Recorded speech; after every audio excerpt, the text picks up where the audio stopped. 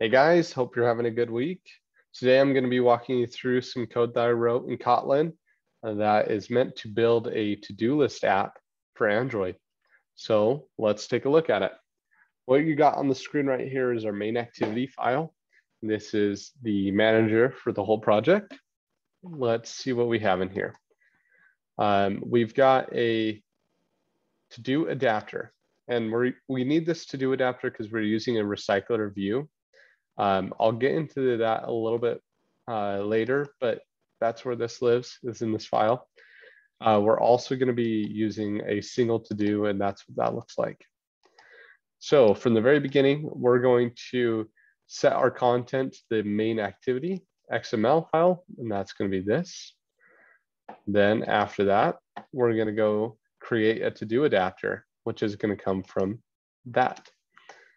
And then on our to-do adapter for our recycler view, we're setting it equal to the to-do adapter that we just made.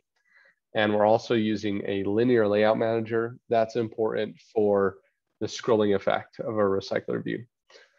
And then we have our two buttons, a button to add and a button to delete. The one that adds checks to get the input from our input box, which is down here.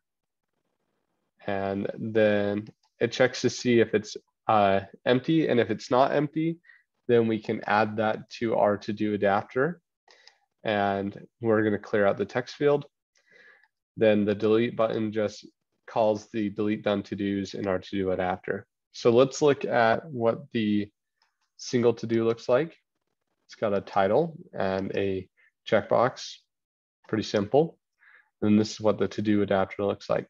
So first of all, we're creating a mutable list of to-dos out of these. And then we're creating a recycler view and a view holder.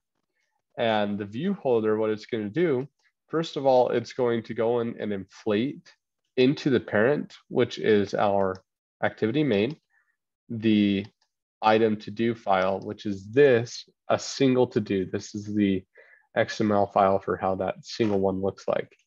So we'll inflate one of those for every single item in this list and add it to the parent. Then this function right here, add to do, that's linked to our button. It adds it into our list of to-dos. Delete done to-dos does the opposite, removes them if they're checked. We also need to notify if things are changed. This function, toggle strike through, the idea right here is if the checkbox is checked, then we're going to strike through the text so that you can tell that one's done.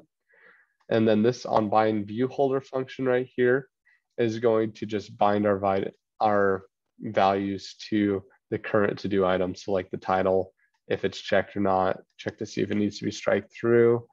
And then we also have a helper function down here to get the size of our to-do list. And here, like I showed you earlier, is the main activity.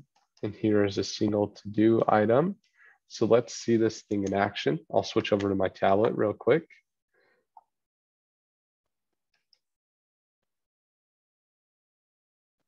Here we go.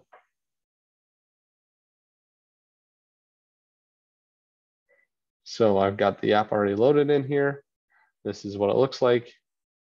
As you can tell, we've got our button showing up in our input box. Click on that. We can add something in. So let's add a to-do demo video.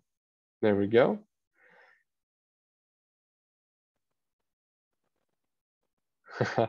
Sweet. So we can add as many as we want. I'm just going to do numbers, make it faster. And we're going to put a lot of them in there so that we can see the interaction. That's not quite enough. Let's go to 15. Cool. All right, so as you can see, we can scroll through the list. And the nice thing about this is it scrolls over the top of the button, so it doesn't hide behind it like this. It scrolls over the top, so that's good. And then we can check one of these off. And as you can see, it strikes through the text. Then we have say hi to YouTube. we're going to strike through that one. And we can go through, select some of these and delete them. And boom, they're gone. And we can get rid of those as well. And everything's working how it should. So yeah, that's my to-do list app built with Kotlin. Hope you guys enjoyed. Have a good day.